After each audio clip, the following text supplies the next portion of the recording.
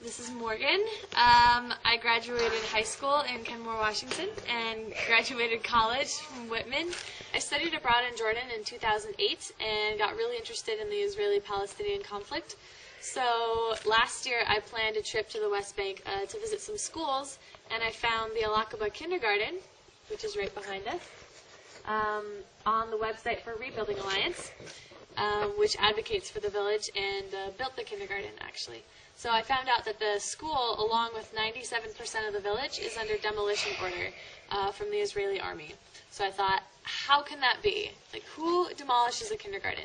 So I arranged a visit to the village, and I went with my brother last Christmas, and I loved it so much that I decided to come back and teach here.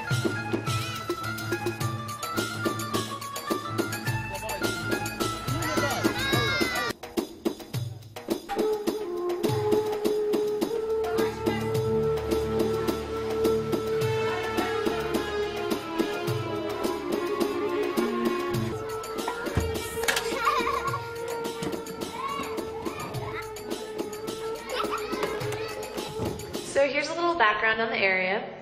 62% of the West Bank falls under Area C, which means it's under full Israeli control. As an occupying force under international law, Israel has a responsibility for the well-being of Palestinians in Area C.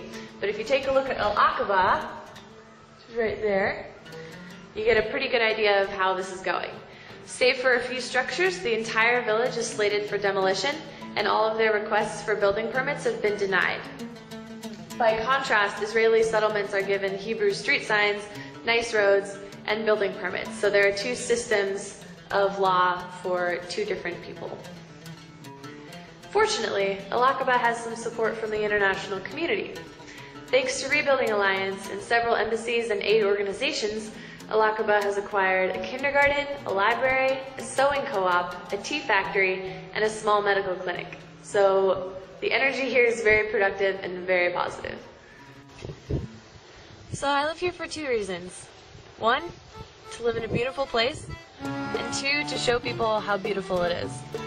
I spend a lot of time thinking about how I'm going to share this information, but otherwise I'm just enjoying life. The Palestinians are the warmest, friendliest people you'll ever meet, and I've never felt safer to travel alone than I do here.